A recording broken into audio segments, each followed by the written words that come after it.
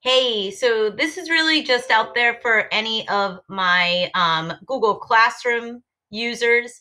If you're using Google Classroom and if you've been using Google Meet, their video conferencing chat, this is for you. Or if you're interested in using the video conferencing Google Meet.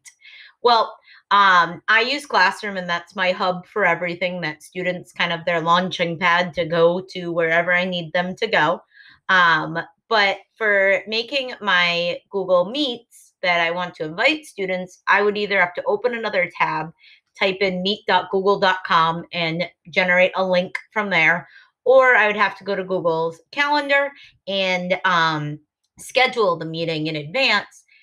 This actually just happened that Classroom just put it out that you can actually generate your meeting link right in your classroom, which is pretty awesome. And the way that you do that is right in the settings. If you go down, I'm going to turn off Guardian summaries here. I don't really need that in my fake class. It's located right underneath Guardian summaries, and it says Classroom now supports Meet. Woo! That's awesome. If you click here, it's going to explain more about what Meet is if you are interested, but it's basically a video conferencing, very similar to Zoom, but Google's version. So I can click and I can generate my meeting link. That is just the link that is specific to my class that I'm going to now be able to share. You're going to see now it says it made it visible to students. Let's see what that means. Well, what it does is it puts it right up here in all of our information. So students could just go here and click, and it's going to bring them into the screen to enter our meeting. From here, just if you use Google Meet, you already know. You would then want to make sure that your camera is enabled, your mic is enabled, all of that. And it's important that you understand Google Classroom makes a very unique meeting name, which is one of the pros of this is that it kind of just does it for you. And then you could join. Students also can join from there. When we join the meeting, it's important that we understand that this meeting does not just, so if you want to do, this is what I used to have to do. I used to have to share the link to all my students. So right now, I'm the only person here. My students would be shared here if they were in it. And I have all my normal controls that I could mute other people, I can exit people, and so on. The one piece of advice that I have that's probably that trumps anything is to make sure that you are the last person to leave your meeting.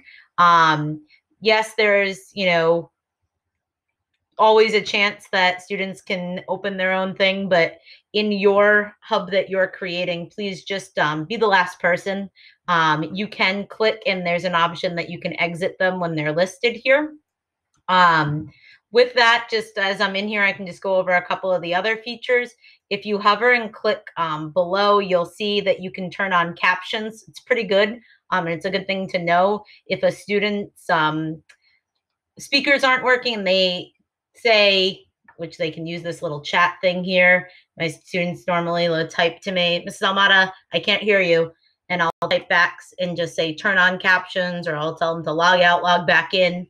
So there's a chat feature. There's the caption feature. You can also have a screen share feature, which is really, really amazing that you can click and you will then be prompted to be able to share your entire screen or just a window. I usually click to share the entire screen, and it goes like this. And then students are able to hear your voice and also see your screen.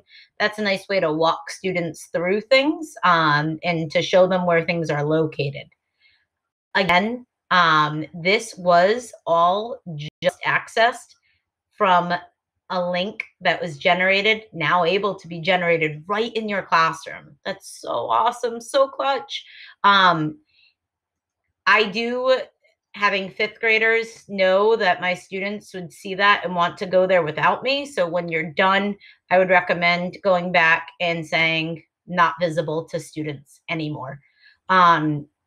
I know that this tutorial wasn't really heavy on getting into how to use Google Meet. If people are interested in that, let me know.